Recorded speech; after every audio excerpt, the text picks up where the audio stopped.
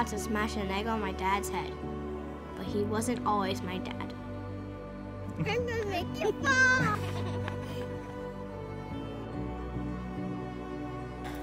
You go faster! I don't really know how to describe it. One day, I was with my parents, and the next day I wasn't. All these grown-ups I didn't know were trying to help us, but I just wanted to go home. I learned about this thing called foster care, and me and my little sister Mackenzie were in it for 2.5 years. Until the Ramirez family came to visit. They wanted us. We were so excited. Mackenzie and I had a list of what we wished our family would be like. A dad, a little brother, and a sister. This family was everything we had been waiting for.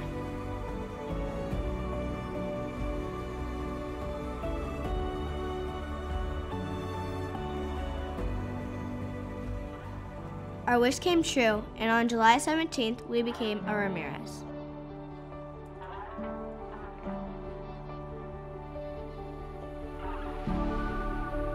That day was so much fun. I got to be a judge.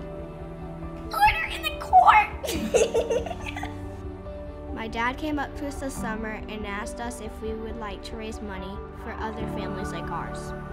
So girls, remember when we were talking about kids helping kids find homes? Remember that? Yeah. What do y'all think about that idea?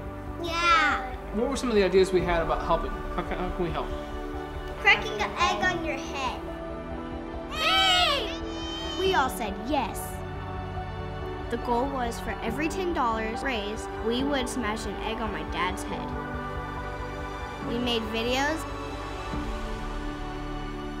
and before we knew it, we had raised over $500 to help kids find families.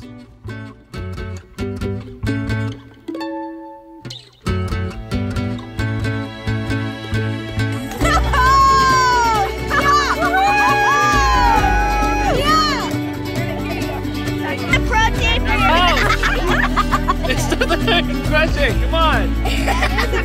This is for everyone out there who needs to be adopted. That's right. Oh!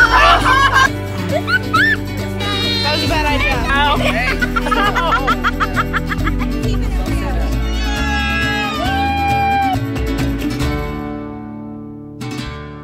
There are over 400,000 children in U.S.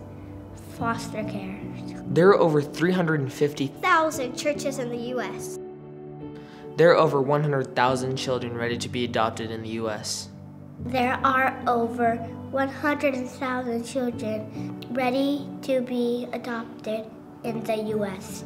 There are over 100,000 children ready to be adopted in the U.S. There are over 100,000 children ready to be adopted in the U.S.